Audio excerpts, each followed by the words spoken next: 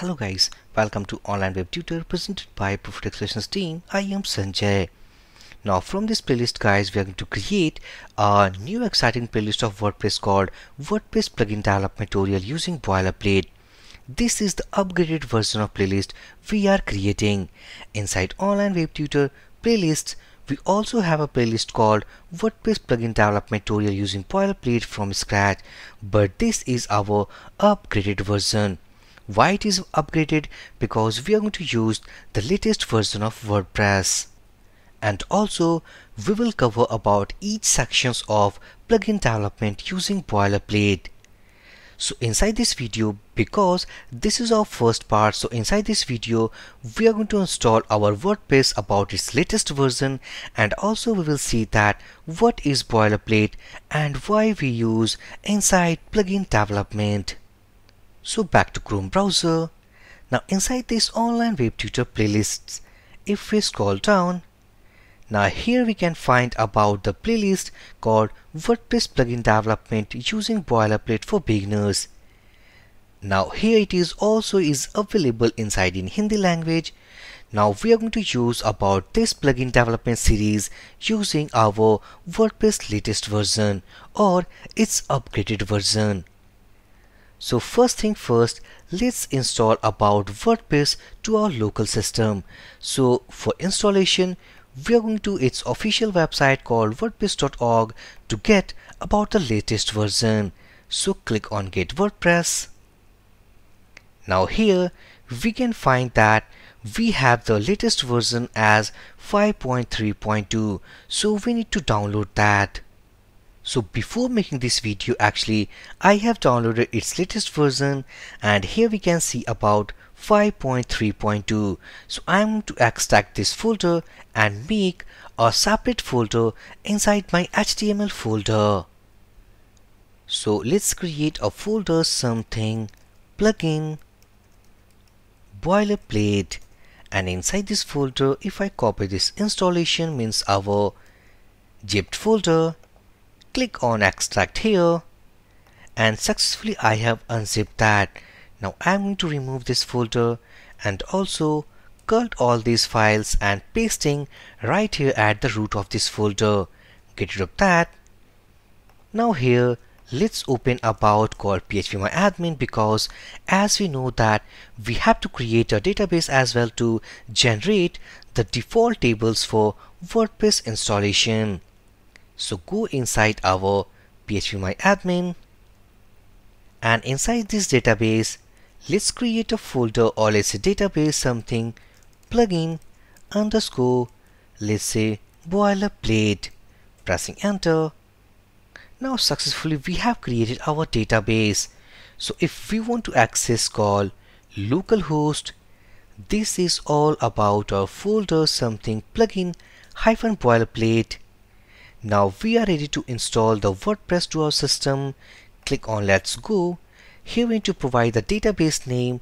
So this is the database we have created called plugin boilerplate. We need to pass the username and the password, database host, and this is the table prefix as default. Click on Submit. Now all we need to copy all these informations, and we need to create a file something called wp-config.php. Back to folder structure, or simply if we will open this file, copy all the contents from here, pasting inside this file. But remember this file name is something wp-config-sample.php, so we need to remove -sample from the file name. So if I close the file name, go here, let's rename this file something wp-config.php. Now inside this file actually we had copied and pasted all the contents from here. Click on Run the installation. Now it will ask for few questions, or let's say few inputs it will take. So site title, let's say plugin development using boilerplate, and the username to log in our admin panel. I'm to pass the username as admin, and the password is admin@123. Now we need to check here confirm use of weak password, and the email address is dummy. I'm going to pass that. Click on install WordPress. Now by clicking on this button, actually we are installing WordPress to our local system. Now successfully we have installed WordPress in our local system. So if we click on login, now let's pass about the admin @123. Click on login button. Now we are directly go inside our administrator panel of WordPress. Now if we want to go inside the front end, simply click on visit site. Now this is all about our front end. Go to appearances to check about the theme activation, and currently 2019 theme is activated. And actually I think that our WordPress installation is far behind from the latest version, because currently I am getting 5.3.2 is available. So it means that we need to again download the latest version from here. So don't worry at all. It will basically some of the little features behind this installation. So we are going to work over plugin development using boilerplates inside this. So back to our slides. Now we had seen that how can we install WordPress to our local system. Now the next question we have, that is, what is boilerplate and why we use it. So go to next tab. Now what is WordPress plugin boilerplate? So simply, the boilerplate is a standardized, organized, object-oriented foundation for building high-quality WordPress plugins. There are some more simple examples of how the parts work together as examples for building your plugin. In addition, the boilerplate includes easily overlooked plugin features like inline documentation and translation files. So let's understand about these statements into a simple lines. As we know that in our PHP, we have core PHP, after that we have object oriented, and after covering all these things we have now PHP frameworks. Inside that framework category we have Code Igniter, KXPHP, Laravel framework, Y framework, as well as Jane framework, and several more frameworks we have. So why we need framework for development? It's because it provides a folder structure of pattern about MVC. Inside that structure, we have a model, controllers, and views files. These will basically contains a standardized and organized, well-structured to develop our projects. The frameworks always gives a standard code formats as well as quality for building our plugins as well as building our products. So in the same case, we have a plugin boilerplate framework, so that by the help of that framework actually we can develop WordPress plugins. In the simple language, we can develop WordPress plugin by using simple PHP files. By using that files, we can initialize our plugins, we can define our hooks, we can define the functionality, and also we can install that plugin to our WordPress. But we are going to follow a framework so that the files will be easily manageable, code will be neat and clean, and it will give a quality WordPress plugin development. So this is why we are using WordPress plugin boilerplate. Simply, it's a framework which gives about standardized, organized, object-oriented foundation for building high-quality WordPress plugins. Now the next question we have, that is, why we use boilerplate for the plugin development? Why we not prefer the simple PHP files? So here are the list of some features. Actually, by using boilerplates, we can develop our high-quality plugins. So first thing first, that is organized, that is standard code formats. We have specifically a folder structure. By following that, actually we can create neat and clean code to develop a WordPress plugin. It will be object oriented. It means that we are going to use the PHP object oriented concept. It will follow a WordPress coding standards. Might be if we are going to create by using simple PHP files, then in that condition we are not going to follow a WordPress coding standards. Actually, WordPress provides a coding standards. By going through it, we can easily create a WordPress plugin. So this framework, let's say Boilerplate, is successfully following coding standards of WordPress. The plugin Boilerplate framework is developed by using WordPress documentation standards. It has a folder for generating our plugin, let's say translable file. If we want to create our plugin in multiple languages, then we can easily create by using this framework.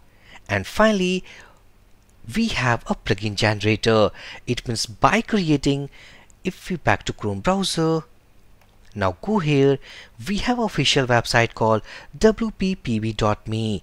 If we want to generate our plugin, then by following these some basic informations like plugin name, plugin slug, author URI, and so on. So by filling all these inputs, actually we can create a WordPress boiler plugin generator.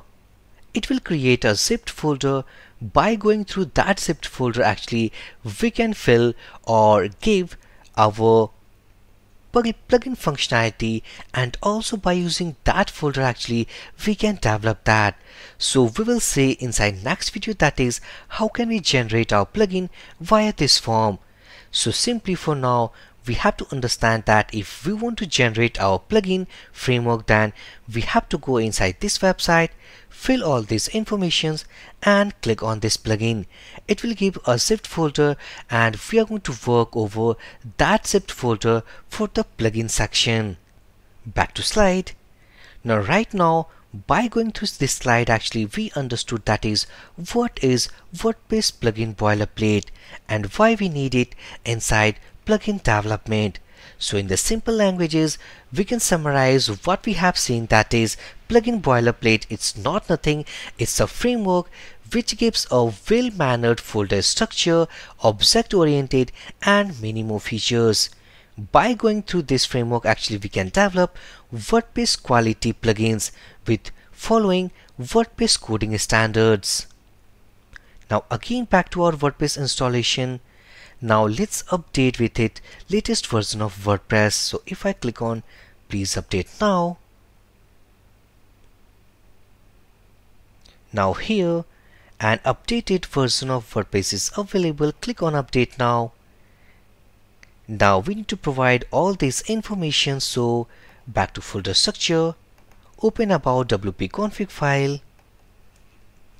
And if I copy this line, pasting it here, let's say fs method, and instead of false value, let's say direct. Save these changes. Again back here, if I click on back button, reload this page once, click on update now, and as I can see that the FTP step is now escaped. It is because actually we have added this line. Might be it will not ask in your system, as I am using Linux operating system, so it is asking that. And could not create directory, it means that I have no, or the folder structure have no right privileges for that. So I'm going to give the permissions. So let's say firstly I have to log in with the sudo user, so I'm going to give the permission to this folder. So -r777, and this is the folder. Now successfully we have given that. Again back here, go back, reload this page, click on update now. Now updating WordPress is in progress, so it is downloading. And successfully we are getting about the installation of updated version to our latest, or let's say local system. Now right now, as we can see that the latest version of WordPress is now available, or successfully we have installed inside our existing setup. Now version is 5.3.2. Now successfully we have installed that, and also understood about that is what is boilerplate and why we use it. So in the next video we will see about its folder structure, as well as we will discuss about the playlist plan. How can we proceed with the high quality WordPress plugin development video series. So inside this video session guys, if you have any doubt, then please drop your comment. I will give my reply as soon as possible. So for this video session guys, thank you for watching and have a great day.